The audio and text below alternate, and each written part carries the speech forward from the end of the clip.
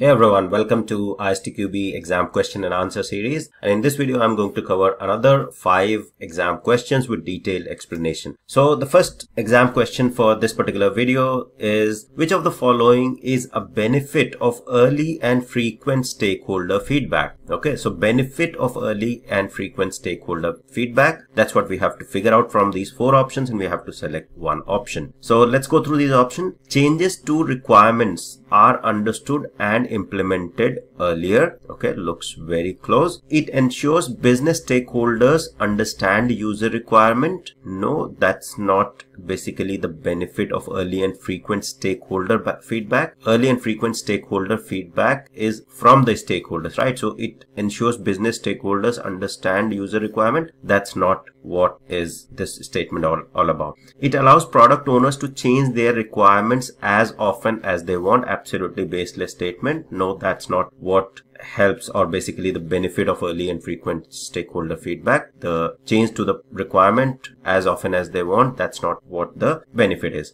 End users are told which requirement will not be implemented prior to release. That's an absolutely incorrect statement as well. So end users are not told which requirement will not be implemented, right? So that's no software release tells that end users that these are the requirements that we are not implementing, right? That's not a correct statement at all. So the correct option is A. Changes to requirements are understood and implemented earlier, right? So that's where early and frequent stakeholder feedback helps the development team that if there are any feedback, any changes to the requirement from the stakeholder, they are understood and implemented earlier rather than waiting for the later feedback from the stakeholder. So that's where agile practices help in engaging the stakeholders in all the different activities. So you get early and frequent feedback, and that's the benefit. Okay, so now moving to the next question, the second question of this particular video. Given the following review types, so these are the 4 review types: technical, informal, inspection, walkthrough, and the following descriptions, 4 descriptions. Now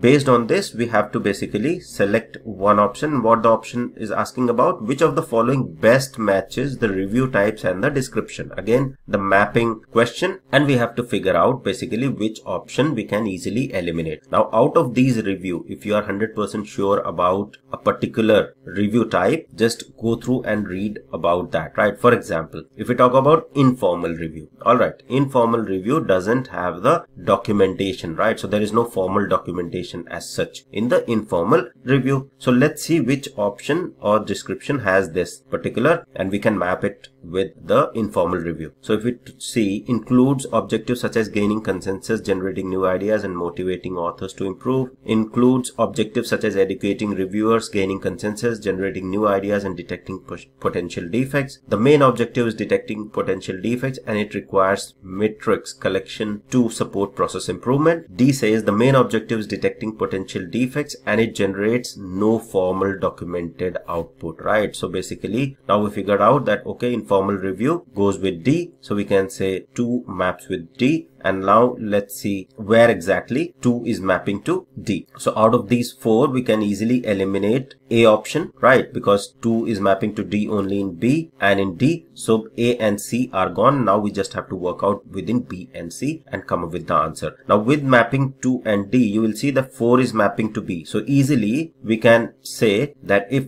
I'm 100% sure that with the informal review, no formal documentation is there, right? So now I can say that this is also correct, the option 4 with B. So that means walkthrough is mapping to B. So 4 with B, which is saying includes objectives such as educating reviewers, gaining consensus, generating new ideas, and detecting potential defects, right? So that is correct for walkthrough. So that is also correct. Now we have to figure out of 1 A and 3 C, or 1 maps to C or 3 maps to A. Okay, so let's go through with the technical review. So technical review are the thorough ones basically. And inspection is also a thorough one. So if we talk about technical review and inspection, that's what we are left with, right? So technical review, if we see 1A, so includes objectives such as gaining consensus, generating new ideas, and motivating authors to improve. Absolutely maps correctly with the technical review because it's more of for generating new ideas. And if we talk about inspection, this is more of a formalized review, the most formal sort of review. So if we talk about 3 3, and then the main objective of 3, which is inspection, is detecting potential defects, right? And it requires metric collection to support process improvement. So 3 mapping to C is absolutely correct, and 1 mapping to A is absolutely correct. So 1A, 2D, 3C, and 4B. So that means B is the correct option and D is not the correct option. Why? Because D says 1 mapping to C. So basically technical review says that main objective is detecting potential defects. No, that's not what the technical review is all about. It's about gaining consensus, generating new ideas, and motivating authors to improve. That's what the technical review is all about. Okay, so the correct answer is B for this particular question. Okay, now moving to the next one, question number 18 of this set and third of this particular video. Which of the following is a factor that contributes to a successful review? Okay, so the factor that contributes to a successful review, out of these 4 options, we have to select one. Now let's see these factors and which one contributes to successful review. Ensure management participate as reviewers. Split large work products into smaller parts. This looks very correct statement. Let's mark it. Set reviewer evaluation as an objective. Absolutely baseless statement. The reviews are not done to evaluate reviewer, right? That's not the purpose of the reviews. Plan to cover 1 document per review. Now that's also incorrect. Why? Because document could be really big, right? And what the successful review is all about, whether whosoever are there in the review meetings are able to consume and then also focus and pay attention, provide feedback. So if you try to cover very lengthy document or complete document, if you are saying 1 document per review, that might be lengthy document and that is contradictory. So this is also not correct, and that makes us to choose the second option, which was very close. Basically splitting the large work products into smaller part is the best factor or the key factor that will help in contributing a successful review. First one, ensuring management participate as reviewer, is not at all the correct option for successful reviews. Management can be there, but they do not participate as reviewers. Okay, so splitting large work product into smaller parts is what contributes to successful review. Now moving to the 4th question, what is the main difference between black box test technique and experience based test technique? Okay, so the difference, they are asking main difference between black box test technique and the experience based test technique. Out of the 4, we have to select one option. So what is difference? Main difference: test object, the test level at which the test techniques is used; the test basis, the software development lifecycle in which the test technique can be used, right? No, this is absolutely incorrect, because none of these, black box and the experience based test technique, are dependent on the SDLC, which SDLC you choose, right? So that's absolutely incorrect. So we have cancelled that out. Okay, now moving to the test basis. So this looks the correct option and I'll explain why. Okay, let's mark it. Test object, no. So when we talk about the black box test technique, the main difference between experience based and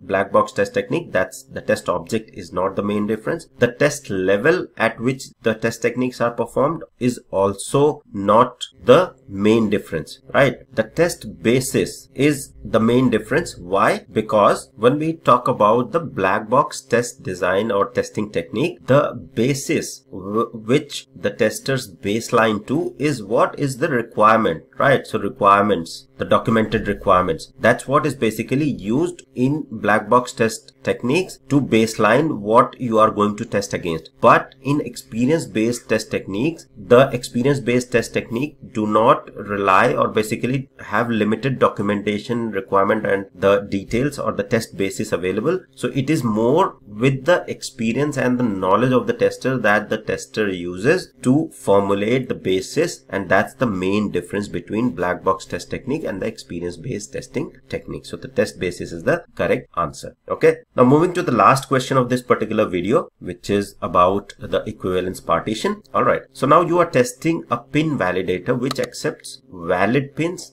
and rejects invalid pins. Okay, so valid pin and invalid pin. A pin is a sequence of digits. A pin is valid if it consists of 4 digits and at least 2 of them are different. Okay, at least 2 of them are different. So it should be 4 digit and at least 2 are different. Which of the following sets of input test data cover all equivalence partition for this scenario? Okay, so we have to first, what we have to first figure out is we have to select one option, but how we are going to conclude? First thing is we have to first find how many equivalence partitions are there in this particular scenario, and then we have to see which of these options will cover all of these equivalence partition, right? So following sets of input test data cover all equivalence partitions for this scenario. So if we talk about the valid and invalid, all right, so anything, first thing is based on the digit, right? So we can say invalid based on the digit. Okay, so any digit less than 1 to 3 is invalid, right? That's invalid pin. And then any 4 plus, so basically 5 plus, that's invalid pin as well. Okay, and then within 4, so if it is a 4-digit pin, then also there is a condition whether it's invalid or valid. Okay, so 4-digit pin is valid, so there is only one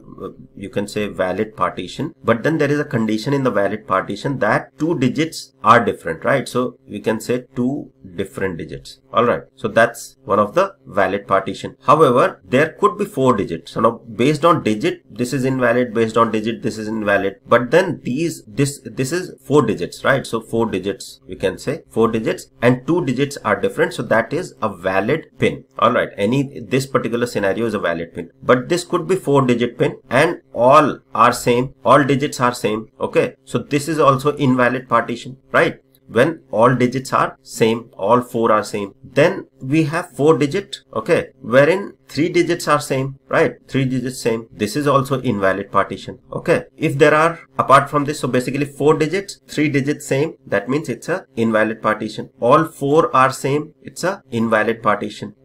Invalid partition, even though it is 4-digit pin. Then we are left with 2 digits same but 2 different, that's a valid partition, right? And if all 4 digits are different, that again is part of this valid partition, right? So based on this digit, we have these 3 partitions, and then based on digit numbers, we have these 2 invalid partitions. So basically 4 invalid partition, 1 valid partition. So overall 5 partition that I can basically analyze here. Okay, so which of the following set of input test data cover all equivalence partitions for this scenario? So if we see, let's see this particular data. So option A says 112, which is basically, this covers the first invalid partition. Okay, then 4-digit, this is 4-digit, but all 4 are same, right? So all 4 are same, so basically this covers one of this partition. So these 2 are covered, right? Then 1 2 3 4. Okay, so that is basically all 4-digit. This is 4-digit pin and all of them are different, so basically this is valid pin, so this covers this one. And then 1 2 3 4 5 6, which is basically again 5 plus, right?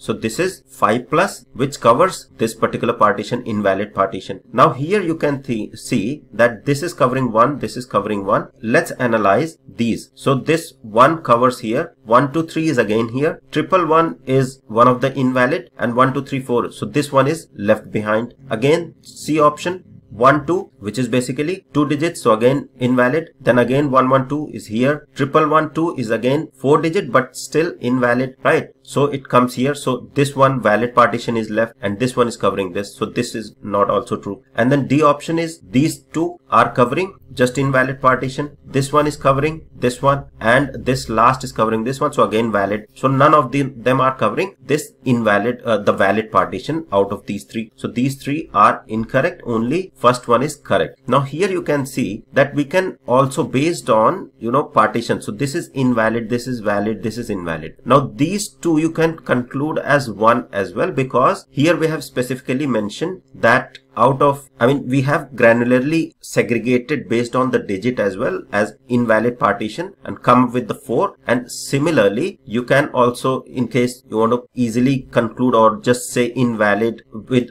based on digit, so you can say 2 digits same, and then these you can combine, you can say wherein more than 2 digits are same, right? Here 2 digits are different, but here more than 2 digits are same. So both of them will fall in the same category, right? Because there are just 4 options, so that's how. But But even if it is this way 5, so you can easily see that this is the one that covers all of the partitions that we have if we just consider this as one, right? So because they are saying all equivalence partition, that means they haven't gone through this granular level. So that means you just have to create 4 partitions, one for valid with 2 different digits, one for invalid with more than 2 same digits, and two invalid partition based on the pin digit numbers. Okay, and this is covering all of that. So A is the correct option for this particular question. A little tricky, but overall, if you understand how you are going to create equivalence partition and segregate the data, it will be really easy. And that's why I'm covering these details in the exam question. So it's also helping you to understand the concept and attempt these questions. Okay, so that's all for this video. In the next one, I'll cover another 5 exam questions. Thank you. See you in the next one.